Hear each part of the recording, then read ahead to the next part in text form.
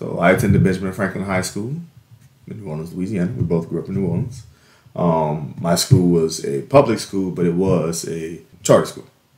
Now, our school required either you get a certain GPA and a certain grade on the LEAP, I think is what you take in 8th grade, or you could try to test in. What school did you attend? Dominican. High school. Well, you have to explain what Dominican is, first of all. What's the name of your school?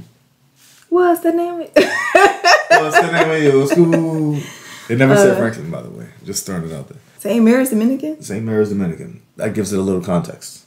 Because this is a private school, right? Yes, private school. It was all girls. Yes, it was. And we had a uniform.